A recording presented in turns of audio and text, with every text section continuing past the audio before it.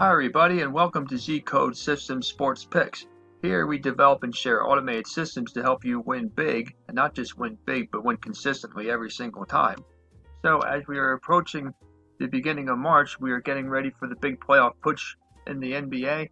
So I want to show you some of the big matchups here for Friday the 1st, and we're going to go down through here on our VIP club section to look at the tools that we have. So we're going to help make us understand how to make the picks better. So the first game here is the Charlotte Hornets and the Brooklyn Nets. Charlotte enters play at 28-32. They are 8-21 on the road. Now they have won 4 out of their last 10 games. Brooklyn is 32-30. They are 18-14 at home, 4-6 over the last 10. So if we're going to look here at the power rankings indicator, you can see here that Brooklyn's at plus 15 and heading up. Charlotte is on a downward trend and they are at plus 9. If you see here, the Nets are burning hot and the Hornets are ice cold down. At head-to-head matchups for this season, take a closer look at that. The Nets have had the better of the series so far this year, winning 2 out of the 3 games, although 2 of the 3 games were very close in score. So let's take a look at what else we can have here. If you look here at the Volatility Oscillator, I like to see this to see how stable the teams are. They're both among the most stable teams in the league at plus 23 and plus 21. That means that they perform very consistently according to their favorite underdog status. So you put it all together because of all of this. Brooklyn is the better team. They're in the playoff hunt. They are 6th in the Eastern Conference. Charlotte could play a solid game for a while, but Brooklyn will come away with the win in this one in the end. So we come down here to our next matchup. Going to look at Portland and Toronto. This is going to be one of the big ones of the week.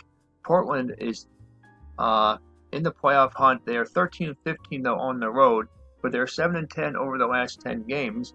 So they're playing quite well of late. Toronto has the second best record in the Eastern Conference at 44-17. They're 25-6 at home. They're 8-2 over their last 10. If you look at the power ranking indicator, you will see that Toronto is on a slight downward trend, but still at plus 27. Portland is on the rise at plus 25. You look at the head-to-head matchup, they've only played 1 game so far between the two this year. Portland won by 6 back on December the 14th of last year in a high-scoring game, and they were actually home underdogs in this one. Toronto was a slight favorite in that game. If you look here at the Volatility Oscillator, you will see again both teams are really very stable. Plus 28 for Toronto, plus 21 for Portland.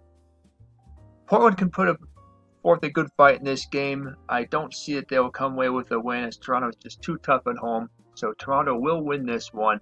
Keep pressure on the Bucks in the Eastern Conference. So if we go down here to the next matchup, Washington at Boston.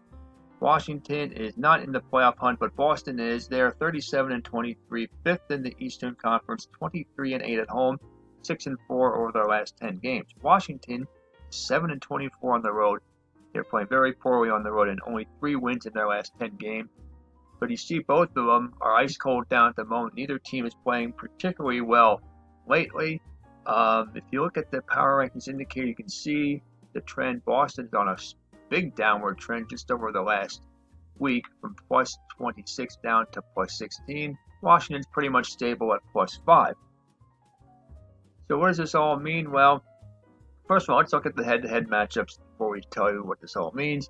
If you look here at the matchups for this season, well, Boston won the only game so far played between the two teams this season. It took them overtime to do it on the road in Washington. They're at home. Boston is clearly the better team. They have something to play for. Washington doesn't have much of a chance. In this one, I say Boston will win this one rather easily. Now we go down here to New Orleans and Phoenix. Well, what can we say about Phoenix? They are the worst team in the league. They are 12-50, 7-22 at home, and 1-9 over their last 10. And you can see their status is dead up. The Pelicans, they are ice cold down at the moment. They are 27-35 for the season, 9-23 on their own, 4-6 over their last 10. If you look at the power rankings indicator, you will see the teams Phoenix is 0, and New Orleans is at +10. As far as stability goes, if you look at the oscillator, volatility oscillator, we'll see that Phoenix is among the most stable teams in the league. In fact, they very well could be the most stable team in the league at +36. Phoenix is at +19. So New Orleans is at +19. Phoenix will be the underdog even though they're at home. They really have very little chance against the Pelicans team in this one, and they will lose the game. New Orleans could win by double digits also in this one. It shouldn't be very close. Okay, if you look at the next game we have here, we have the Milwaukee Bucks and the Los Angeles Lakers. So Milwaukee comes in with the best record in the NBA. Okay, they are burning hot. They are 46-14 on the season, 21-9 on the road, which is outstanding, and 9-1 over their last 10. The Lakers are struggling to get to the 500 mark and to remain into the playoff race. They're 29-31, just 3-7 over their last 10, which leads to their ice cold down status, and 17-12 at home. If you look at what they've done head to head this season, well, they have not played yet this season. Last year, the Bucks took both games. If you look at the power ranking indicator between these two teams, you will see Milwaukee's right up at the top here at +29. And look at the Lakers, up and down all season, up, down, up, down, up, down, and now they are back down slightly again to +13. Let's see how stable the teams are. Milwaukee performs very well as indicated by their favorite underdog status at +28. They will be the favorites in this one on the road. They will win the game to maintain their lead in the Eastern Conference.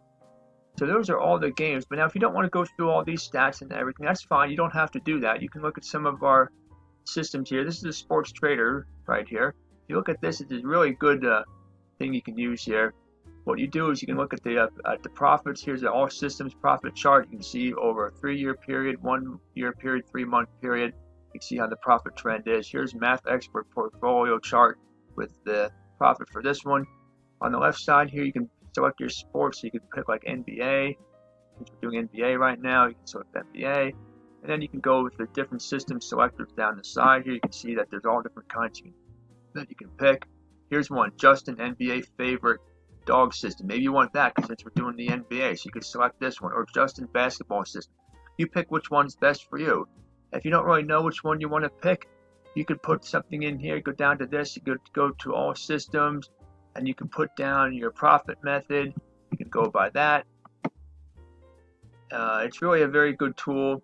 If you haven't joined, you can open up an account right here, which says here, welcome to Sports Trader. Here's how to get started. Step 1, Step 2, Step 3. It's really not very difficult. You can just read through this and you can join in the fun and earn more money with these systems. Okay, so I hope you have a great week. Happy picking. And if you haven't joined already, please join. You will have a lot of fun.